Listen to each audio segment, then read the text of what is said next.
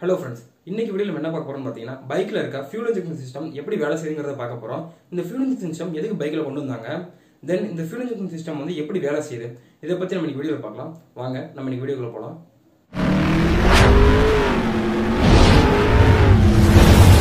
இப்போ இந்த fuel injection பத்தி சிம்பிளா பார்க்கலாம். இதுவும் கார்பரேட்டர் மாதிரி தான். கரெக்ட்டான ஏர் fuel மிக்சரை இன்ஜினுக்கு அனுப்புறது தான் இந்த fuel injectionோட வேலை. இப்போ இத பத்தி நம்ம எக்ஸ்பிளைனா பார்ப்போம். இந்த fuel injectorோட வேலை என்னன்னு பாத்தீங்கன்னா ஏர் வர்றப்ப பெட்ரோலை ஸ்ப்ரே பண்றது வேலை.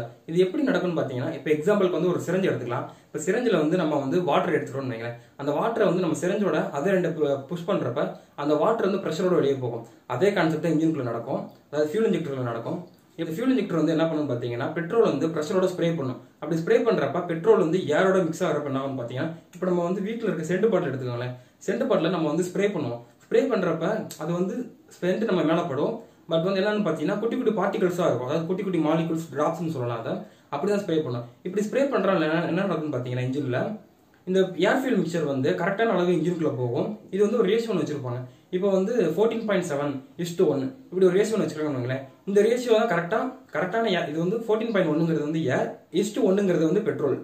அதாவது இவ்வளவு ஏருக்கு இவ்வளவு பெட்ரோல்ங்கிறது இந்த ஃபியூல் இன்ஜெக்ஷன் வந்து ஸ்ப்ரே பண்ணும். இப்படி ஸ்ப்ரே பண்றா என்ன நடக்கும்னு பாத்தீங்கன்னா ஏர் ஃபியூல் மிக்சர் வந்து ஃபுல்லா பர்ன் ஆகும். இப்படி பர்ன் ஆகிறதுனால நம்ம பைக்குக்கு பெர்ஃபார்மன்ஸும் மைலேஜும் இன்க்ரீஸ் ஆகும். வந்து ஃபியூல் இன்ஜெக்ஷனோட கான்செப்ட் என்னன்னு பார்த்துருப்பீங்க. இந்த ஃபியூல் இன்ஜெக்ஷன் வந்து எப்படி ஒர்க் ஆகும்னு பார்த்தீங்கன்னா இப்போ நம்ம வந்து எக்ஸாம்பிள் வந்து இப்போ நம்ம கார்பரேட்டர் எடுத்துக்கலாமே. கார்பரேட்டர் வந்து எப்படி வேலை செய்யுதுன்னு பார்த்தீங்கன்னா கிராவிட்டி மூலம் வேலை செய்யும். எப்படி சொல்றேன்னு பார்த்தீங்கன்னா பெட்ரோல் டேங்க் வந்து நம்ம இன்ஜினுக்கு மேலே தான் இருக்கும். அதாவது மேலே இருக்கப்ப ஒரு டியூப் மூலியமா தான் பெட்ரோல் வந்து கார்பரேட்டருக்குள்ள வரும். இப்படி கீழே வரும் பார்த்தீங்களா, அதாவது இப்போ நம்ம நியூட்டன்ஸோட நாள் எடுத்துக்கலாம். ஒரு பொருளை மேலே போட்டால் அந்த பொருள் கீழே வரும். அதனால மேலே இருக்க பெட்ரோல் வந்து டியூப் வழியாக வடிஞ்சு கார்பரேட்டருக்கு வரும். கார்பரேட்டரோட ஒர்க்கிங் என்னன்னு பாத்தீங்கன்னா கார்பரேட்டர்ல வந்து ஒரு டேங்க் இருக்குன்னு கற்பனை பண்ணிக்கோங்க. அந்த டேங்க்ல தான் பெட்ரோல் வந்து டிராப்பா விழுந்துட்டு இருக்கும். அந்த டேங்க் வந்து ஃபுல்லா ஆகக்கூடாது. அப்ப என்ன பண்ணுவான்னு பாத்தீங்கன்னா கார்பரேட்டருக்குள்ள வந்து ஃப்ளோட் நீடில் ஒன்று வச்சிருப்பாங்க. அது வந்து பெட்ரோல் உள்ள வந்துட்டே இருக்கும். அந்த நீடில் வந்து மிதக்க ஆரம்பிக்கும். மிதக்க ஆரம்பிக்கிறப்ப என்ன நடக்கும்னு பாத்தீங்கன்னா நீடில் வந்து இந்த பெட்ரோல் அளவு போய் அடைச்சிக்கும். கரெக்ட் போதுமான அளவு பெட்ரோல் கார்பரேட்டருக்குள்ள வந்தாலும் இந்த நீடில் போய் அடைச்சிக்கும். தென் என்ன ஆகும்னு பாத்தீங்கன்னா கார்பரேட்டர் ஜெட்டுன்னு ஒரு அமைப்பு இருக்கும். அந்த ஜெட்டுங்கிற அமைப்பு வழியா பெட்ரோல் வந்து டிராப்பா வந்துட்டு இருக்கும்.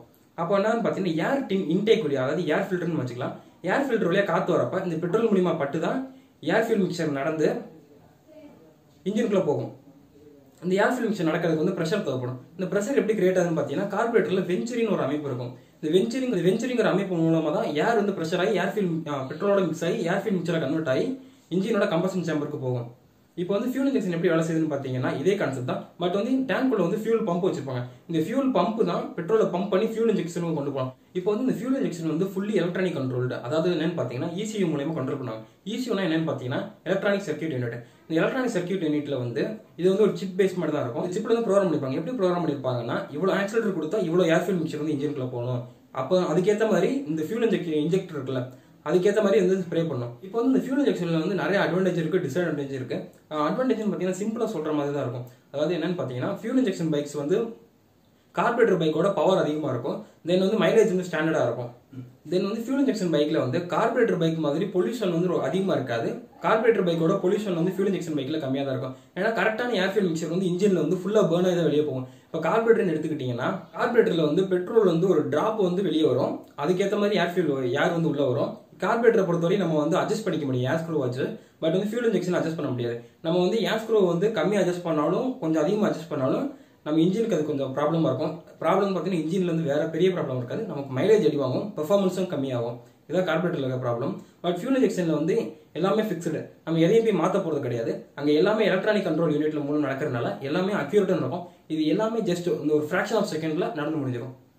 இப்போ வந்து நம்ம ஃபியூல் இன்ஜெக்ஷனோட டிஸ்அட்வான்டேஜ் என்னன்னு பாத்திரலாம்.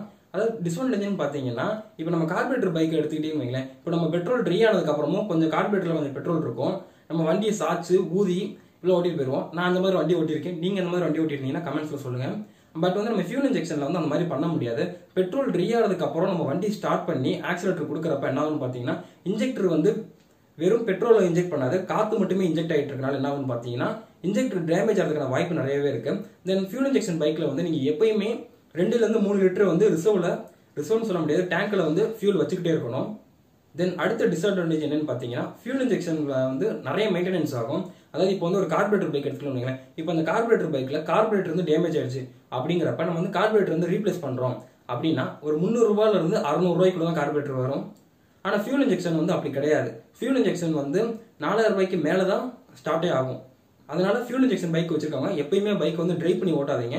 முடிஞ்ச அளவுக்கு 2லேருந்து 3 லிட்டர் டேங்க்ல எப்பயுமே ஃபியூல் வச்சுட்டு பைக் ஓட்டுற மாதிரி பார்த்துக்கோங்க.